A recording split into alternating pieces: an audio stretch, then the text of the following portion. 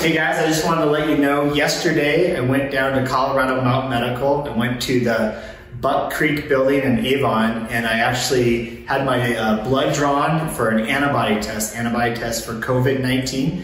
Wanted to let everybody know that those tests are now available across all Colorado Mountain Medical sites. Give them a call or just show up to any of their offices if you'd like the test. It takes about 2 to 3 days to get the results.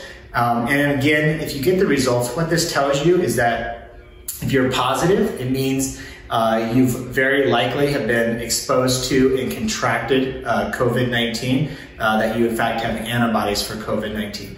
It does not mean that you are protected against COVID-19. We hope that is the case, but unfortunately right now the data is still out. That has not been validated. If you're negative, it's very likely that means that you have not been exposed to COVID-19 yet, and you have not contracted it, and that you're still susceptible to contracting that disease down the road. If you guys have any questions on this, let us know and we'll answer any of your questions. Thanks.